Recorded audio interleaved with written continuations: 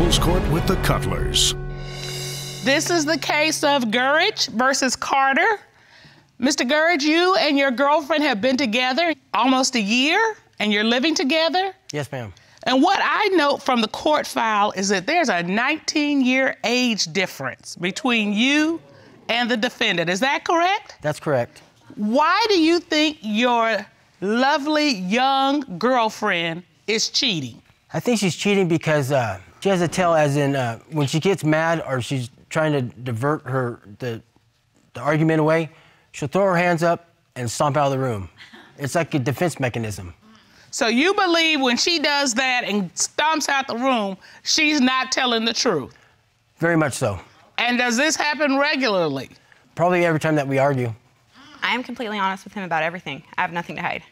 Well, he says that you have a tell and that he knows when you're not being honest. So there have at least been a few occasions where you haven't been honest, because otherwise he wouldn't know what your tell is.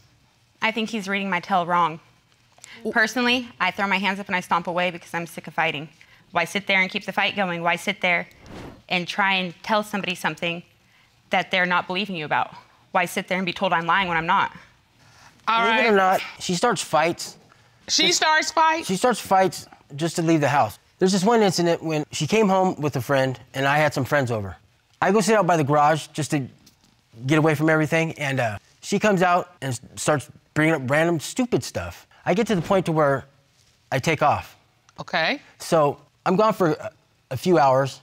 And is everybody gone at that point? Yes. Okay. Yeah. All right. So she's home by herself. Right. I take off, and when I come back, can I show you something? Sure. You have an exhibit? Yes. All right, go to the plasma, please. When I come back, okay, usually she sleeps in a long shirt and shorts or whatever, you know? Okay. When I come back, she's wearing this nightie. Do you guys want to open the door? Sleeping, and she has no bottoms on. No, excuse me, I'm going to say something. Hold on. Hold on, we'll get to you. She has on a nightie and no underwear. Yes, ma'am. And What time do you come back? It was about 7 in the morning. so you've been out overnight, Not all night. but it's overnight. Pretty much, yeah. Okay, and you come home, does she wear that for you? The blue? No.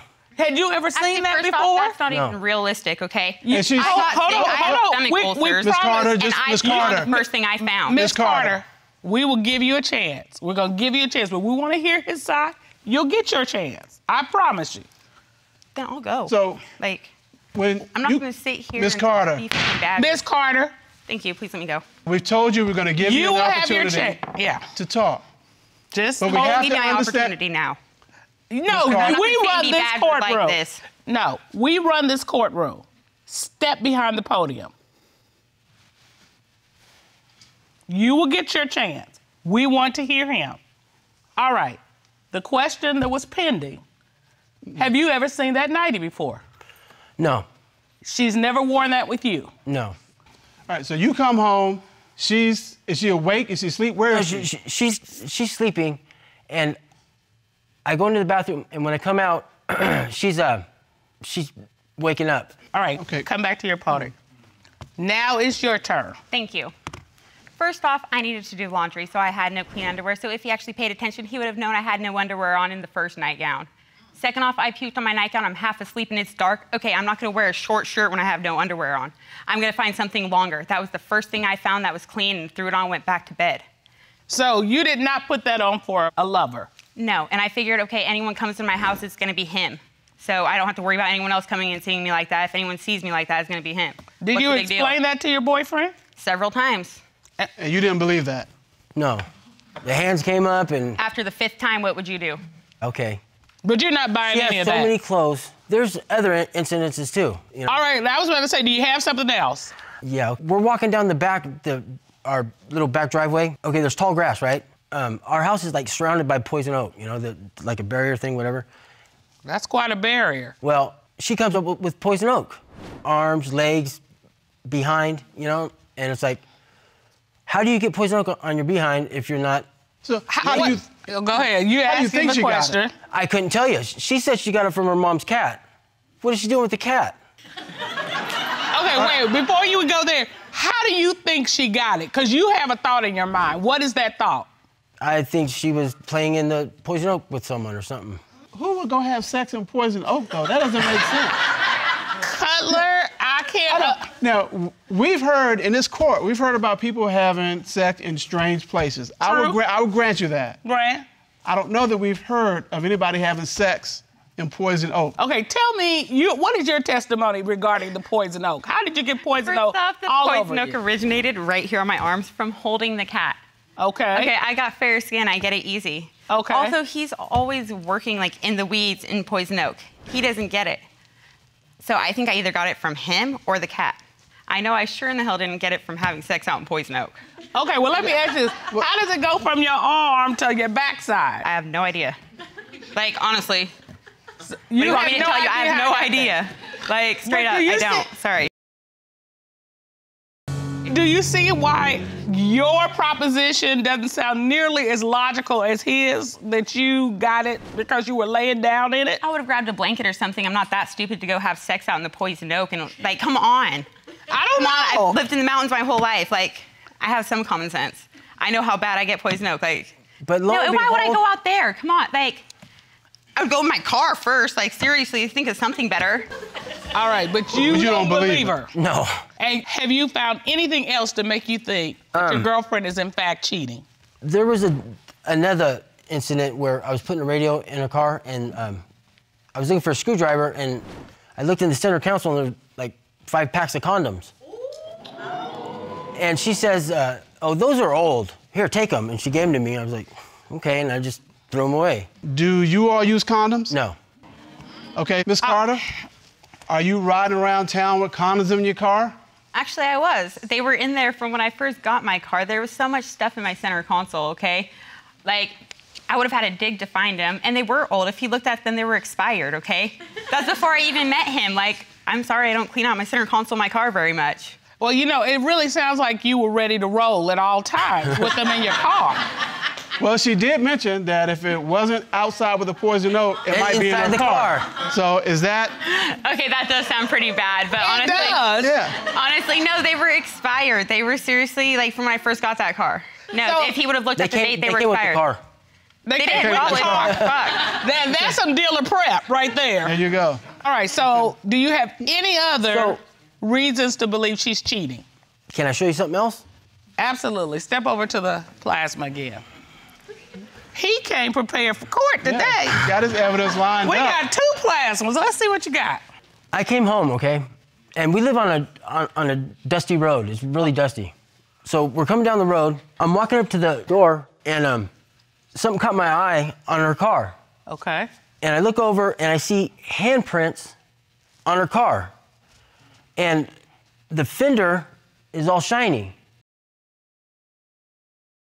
This is the hood of her car. That's the top of the car. Yes. And then we go down to the fender. quarter panel. This part you're saying is clean. I can see a reflection, so you're saying it's Yeah, clean. well, there's a different shot that you can see the handprints better. Yeah, there you go. Okay, so it looks like you've got some handprints on the top of the car. Right. Which you can see in the dust, but on the side of the car, it's On the fender, it's all shiny. clean and shiny. Yeah. So that doesn't make sense. Why would the top be dusty and not the side? Well, she's, you know? Oh. Are you saying that her body or clothes rub that side Rubbed clean? it clean. Yeah. And then the dust up here is her handprints. It is. How do you, I mean, if I saw that, I wouldn't jump to that conclusion. Okay, well, Well, I had a girlfriend, okay? Okay. And this happened to me before. Okay. I put her out on the hood, and the hand patterns were the same. all right. So you've seen this before. Yes, I've seen it before. So this isn't speculation on your part. You saw this and you were like, oh, I know what that is. Yeah. I recognize that. Been there, done that. Okay, Now you're getting the visual? I got a visual. You got the visual. I want to get it out The my hood head. of the car. Yeah. Look, watch, I'm look. looking. Handprints on the car, you know, in the dust, but this part is clean. I can't. You can't? I Okay. cannot. All right, thank you so Mr. much. Gurich. All right. Miss Carter, you've already mentioned that look. I wouldn't go outside with this Poison Oak. I would do it in my car if I had to. How do you have handprints on a dusty car, but the side of your car is clean. I have no idea how the hand marks got on my car. I thought he was talking about like where I had my bags on my car and I grabbed them and like it swished or something. And I walked out and I seen that. Okay, and then I said maybe... You do have to admit that it's odd that the top of your car is dusty and the side of your car is, you know, it's actually got a gleam to it. And we have Mr. Gurich's near expert testimony that he's seen that pattern before. And I mean, it's not just one handprint. It's then like maybe it was handprints from him. Well, that's a good point. Did you have sex on your girlfriend's truck? That's a no. All right. So you're saying it's not you? No, it's not me. And not anybody you've been with? And the next day, the hood was cleaned. Yeah, I washed my car the next day. All right. So you got rid of the evidence? Basically. You thought? Actually, I got rid of the accusation and the reminder that it was probably him, some girl on the hood of my car. So that's what you thought? I don't know, if someone comes at you accusing you of something and you have no idea and you go out and see that and that's what they're saying it's you doing, what would you expect? How low of a person do you think I am to think I would lie about stuff like that or do something like that to you? Like, how little of me must you think, honestly? I'm just going off... You're going off your past experiences. You're not going off anything that I've done. Past experiences. I've experienced it. So, Mr. Gurich, you're here to get some answers to questions. I am. Ms. Carter, you're here to prove that you haven't done any of these things you're being accused of. Is that correct? More so prove to him that I have been telling him the truth. Exactly. Yeah. So, if it comes out that you are in fact telling the truth, are you willing to move forward with Mr. Gurich? Absolutely, or I wouldn't be here. All right. And to address Mr. Gurich's concerns about your infidelity, Ms. Carter was ordered to take a polygraph examination, and we have those results. Ron, would you please escort certified polygraph examiner Kendall Scholl into the courtroom?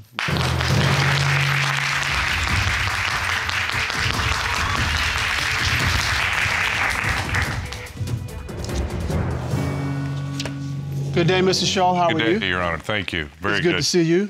Well, I noticed when you walked in that Miss Carter, she looked down, she looked at you, she looked down again. Are you nervous? Not at all. So you're ready to do this? Yeah, I'm a nervous person, but like, no, not at all. Mr. Gurich, are you ready for the results either way?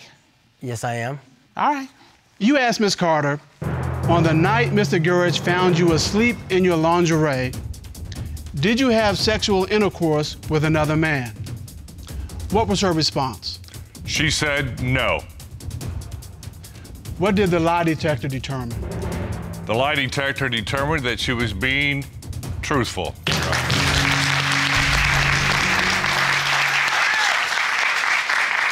Good girl. All right. You asked Miss Carter, were the handprints that Mr. Gurich found on the hood of the car made by you having sexual intercourse with another man? What was her response? She said no. What did the lie detector determine? The lie detector determined she was being truthful.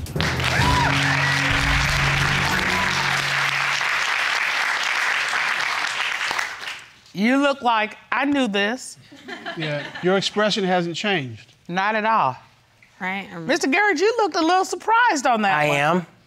But happily surprised, right? Yes. All right. One more question. You asked Ms. Carter, other than the one time Mr. Gurich knows about, have you had sexual intercourse with any other man since you've been in an exclusive relationship? What was her response to that question? She said no. What did the lie detector determine? The lie detector determined she was being truthful.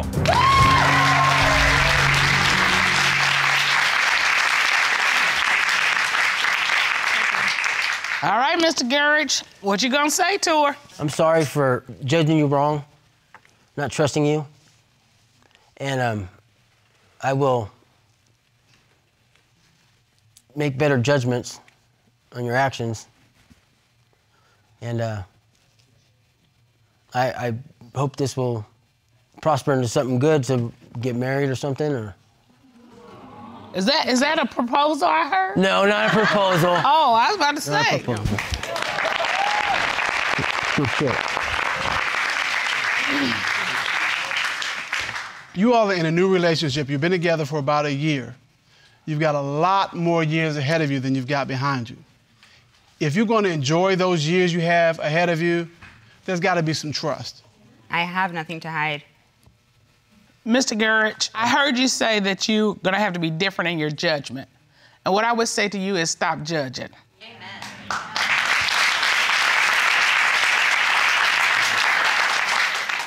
So I hope that you all will take advantage of the court resources we have so you can figure out how to open up and keep open those lines of communication. That's the only way these things work. I know Mr. Cutler wish I stopped communicating with him sometimes, but that ain't gonna stop, love. It's not I'm just gonna telling stop. you. So as we say in this courtroom, do not cheat yourself out of an opportunity to have a happy, healthy, communication-filled relationship. Court is adjourned.